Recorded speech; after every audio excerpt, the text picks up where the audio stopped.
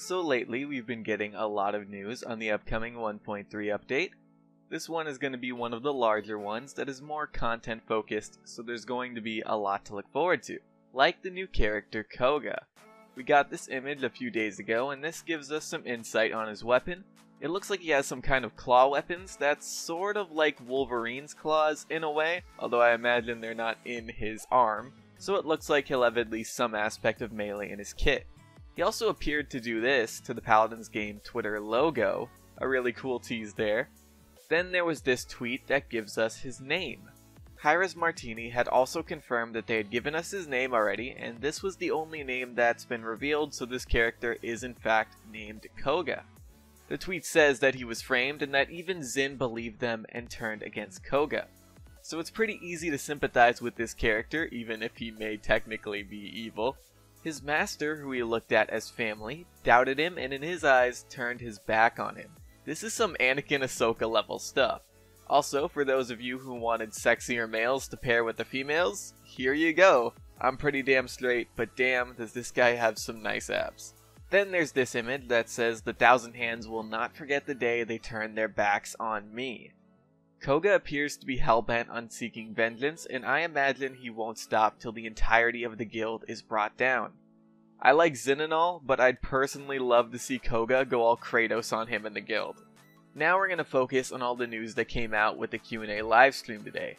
Many of you may know that Realm Royale is having its hitboxes reduced, and many have wondered why that hasn't been done to Paladins despite all the requests.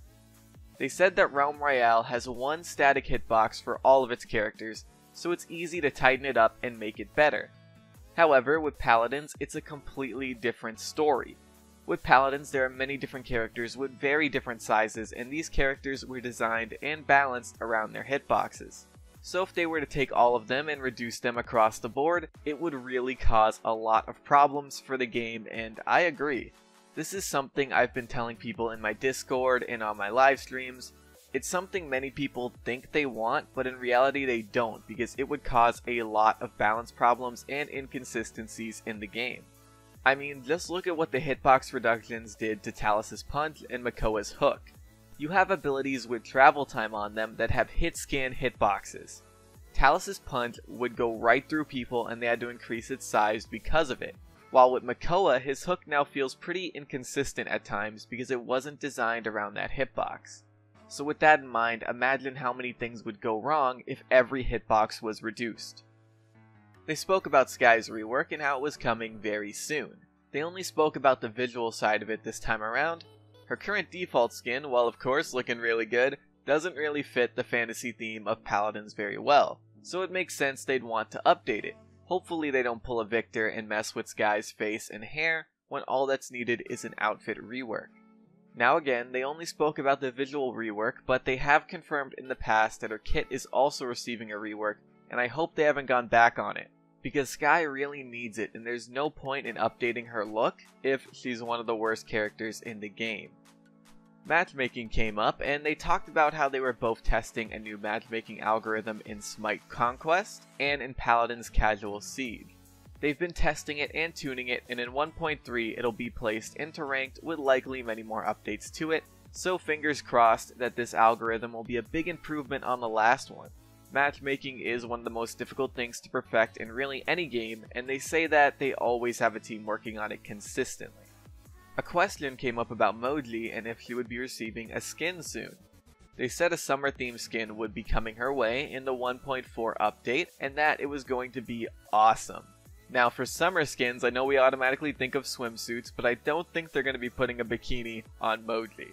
I can totally see them putting her in a one-piece swimsuit with little floaties on her arms and a snorkel on her face to cover her mouth and replace her glasses.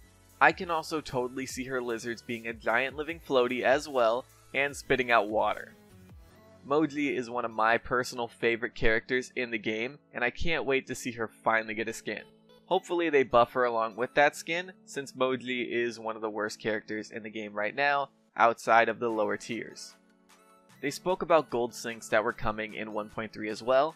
Some people have an excess of gold. Like I personally have 6 million lying around, and I have no intention in spending it on character levels.